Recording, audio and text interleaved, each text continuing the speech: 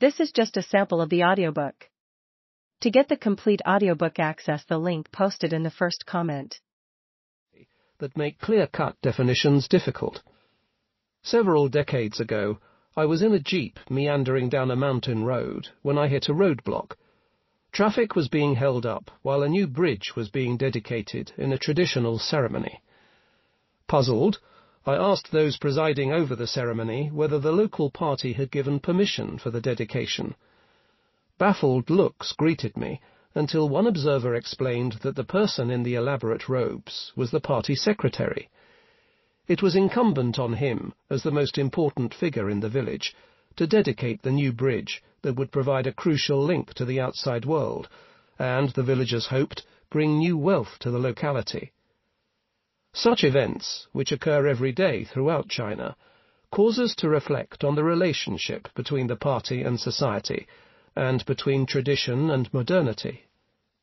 Did the party secretary believe that the elaborate dedication would encourage the spirits to ensure that wealth would flow into the village?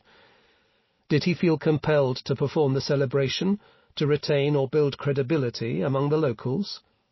Was he bringing the word of the party into the village, or was he bringing local interests and possibly heterodox beliefs into the party? In all of these cases, it was probably both. The traditional ritual contrasted with the construction of the bridge, which represented modernity and integration of the village with the outside world. The bridge was the link to the market that had been the driving force behind the reforms of the 1980s and 1990s. Even though the CCP has tried to penetrate society more thoroughly than its predecessors, the last 70 years, since it has taken power, have revealed the residual power of local cultures. In the southern province of Guangdong, traditional clan structures play an important role in economic and political life. In villages that I have visited in the province, large lineage halls have been restored or built anew, clearly forming the most important organizing point for political and socio-economic exchanges. This re-emergence of more overt traditional power structures has made implementation of party rule more difficult. In some villages, the party secretary and lineage head are one and the same. In Yantian village in South China, I discovered that every CCP secretary since 1949 had been a member of the same dominant lineage. This included the period of land reform, when some clan members were executed as landlords, the Great Leap Forward, GLF, of 1958 to 1960, when communal practices and living were pushed to an extreme, and the period since 1978, as the party has allowed economic reforms. Lineage dominance over local politics is traditional, not Leninist or even class-based.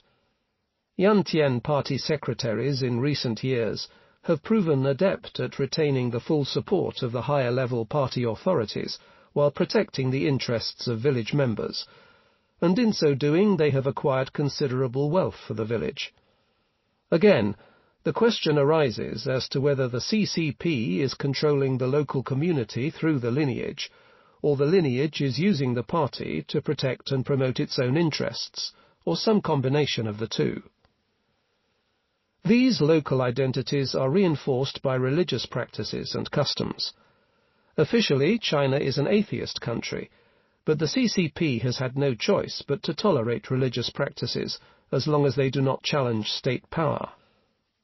The party has adopted a series of secular official celebrations that mark key dates in the history of the revolution or in communist traditions, such as National Day, October the 1st, and International Labour Day, May the 1st, but the most important festivals are derived from Chinese tradition, Chinese New Year, a week in January or February based on the lunar calendar, and Qingming, grave-sweeping day in early April, and local customs. Local religious worship and traditional practices have blossomed since the beginning of the Reform era, but organized religion that stresses an allegiance beyond the CCP is viewed with suspicion and is usually repressed. Despite attempts to produce a more monolithic and obedient society, such as the re-education program for those of Islamic culture in the northwest province of Xinjiang, China remains a culturally and linguistically diverse nation.